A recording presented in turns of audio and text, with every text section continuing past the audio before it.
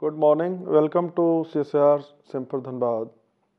This institute is located in Dhanbad district of Jharkhand, and it was established in the year 1946. It was called CFRI, Central Fuel Research Institute, that time, and gradually in the year 1956, CMRI, Central Mining Research Station, was established, bifurcating this one, and the year 2007, both the institutes, CFRI and CMRI, were merged together, and it was named as Central Institute of Mining and Fuel Research, CIMFR.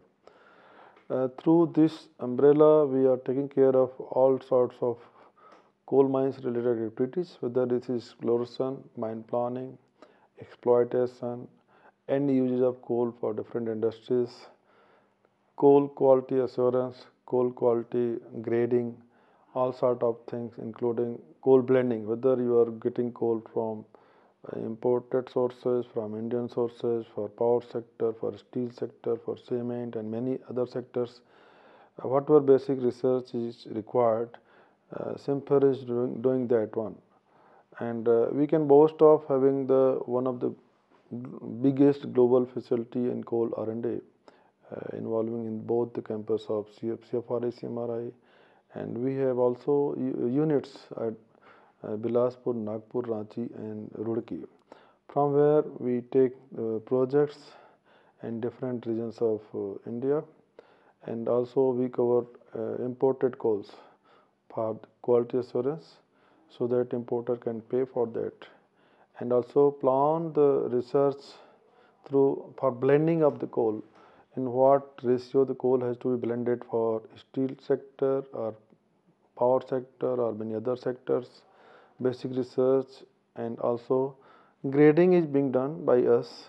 What is the likely grade of the coal, by which cost this has to be sold to different industries, and which coal is fitting to which industry.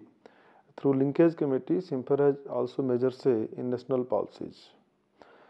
Recently, there was one national committee initiated by Niti Aayog and CEA, where CIMFR is taking active role as expert. I attended 2-3 meetings there, and we are preparing Vision 2035. What is the likely energy scenario, and what is the energy forecast? What is the energy deficit for the country up to 2035, and how we are going to meet out the challenge, whether this is coal-based energy, whether it's petroleum-based energy, hydel, tidal, solar, nuclear, any type of energy. We are taking care of the resources through Vision 2035. And I will be focusing more on coal, because I am coal scientist here, basically a geologist doing PhD from Banaras University, and I specialize in coal science, coal petrology, etc. In the year 2016, on 28th June, there was one historic agreement in the Ministry of Science Technology, Government of India, in the presence of Honorable Mr. Piyush Goyal, then Minister of Power and Coal both, and our Minister, Dr. Harshvardhan, where several of the high-level dignitaries, including Secretary Coal, Secretary Power, Additional Secretaries, Secretary DST, Director General CSIR, and many more were there, and the historic agreement was signed to cover all Indian coals being supplied for power plants.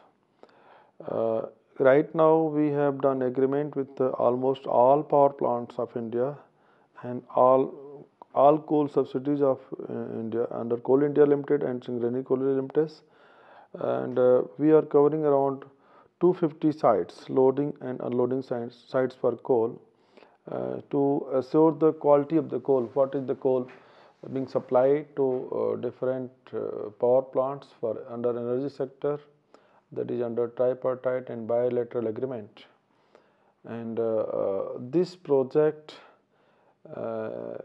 is very prestigious one, as a lot of stake is, lot of economic things are on stake, and but we can boast of having some achievements after the beginning of 2016 till now. There was drastic reduction in the import of coal for power sector. In fact, NTPC, the giant power producer, did not import coal from any country for 2 years. Some of the private sector plants imported because they had their boiler design according to imported coals. That's why it was binding on them to import the coal. But also sometimes there was temporary high demand of the energy and high demand of the coal. So Coal India could not produce the coal in that speed during rainy season. So some coal was imported, but practically there is no need of importing coal because whatever coal we are having, in case we are supplying desired quality, good quality coal to our power plants as per design of their boiler, our coal is sufficient enough to last for more than 400 years. It means we are not supposed to import coal and continue energy production through coal at the same pace for more than 400 years. And hopefully in energy sector, nuclear, solar, hydel, tidal, others will be coming. So there will be less need of power coal for energy generation. So longevity of this coal reserve may last for even more than 400 years. In this mega project, what we are doing, entire system of scientific talent, apart from the assigned basic research, because we have many mission projects and national strategic projects on energy and coal and many other mining sectors also. Every department, in addition to doing their basic research, they are also covering many areas of this project also, and very frequently people are going to fields, monitoring the activities as per SOP, as per guidelines, as per agreement given by Ministry of Coal and Ministry of Power, and more than 2,500 people are deployed at different mines and power plants, loading unloading sites, and samples are being collected round the clock, prepared round the clock at site, brought to CIMFR laboratories located at Dhanbad, Bilaspur, Nagpur and Ranchi. And per day we are supposed to analyze the coal grades in terms of moisture content, total moisture content, gross calorific value, equilibrated moisture, ash content, and based on these parameters we declare the coal grade. Whether coal falls under grade 1, G1 to G17. There are 17 coal grades for pricing purpose, and also that denotes the quality of the coal.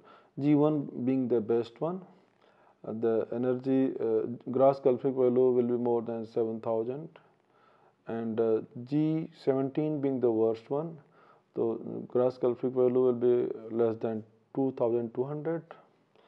So specific power plants and coal mines have agreement. Somebody is asking for G5, somebody may need for G7, somebody may need for G5, G4, G3 even. Sometimes some of the power plants like Kahalgaon for Akka NTPC are designed to accommodate G12 and 13 grades, even inferior coals.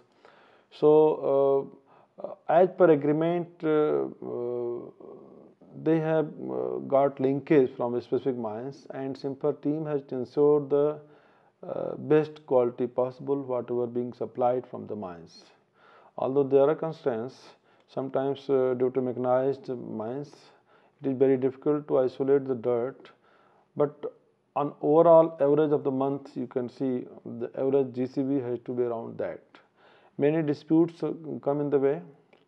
Which type of disputes Coal India and power sector used to face themselves among them, but nowadays being CIMFR in the midway as a third party agency, we behave like judges, and most of the disputes are resolved by us only, but in case still some dissatisfaction there are different committees.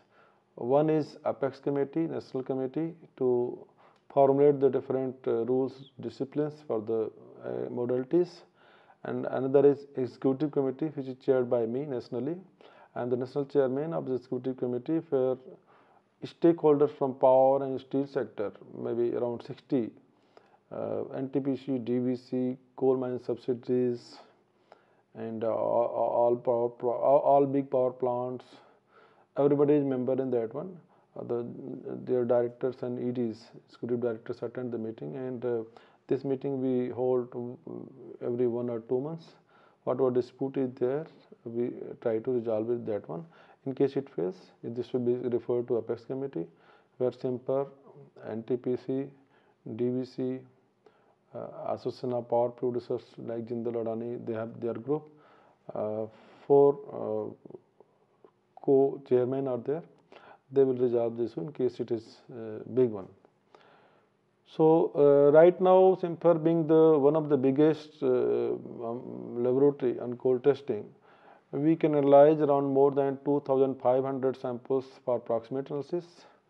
In total, taking help of Dhanbad, Ranchi, Bilaspur, Nagpur zone. Approximate analysis include moisture, ash, volatile matter, and fixed carbon.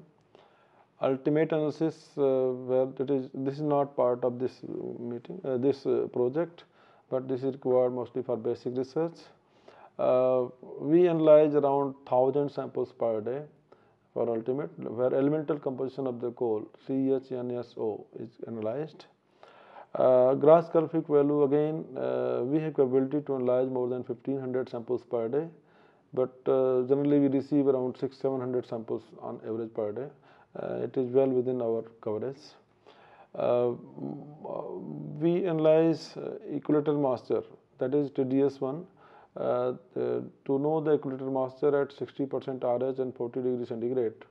It takes around 72 hours to get the result. This is the major hitch to instantly produce the result for the coal grade, because this has no automatic means, for which CIMFR is going to start a project funded through NTPC, where we will try to minimize the time from 72 hours to maybe 12 hours, 24 hours, 36 hours. And based on this, gross calorific value will be calculated, and whatever grade will be declared by CIMFR, power plant will pay to coal industry accordingly. And another type of national mission project we have for boreholes.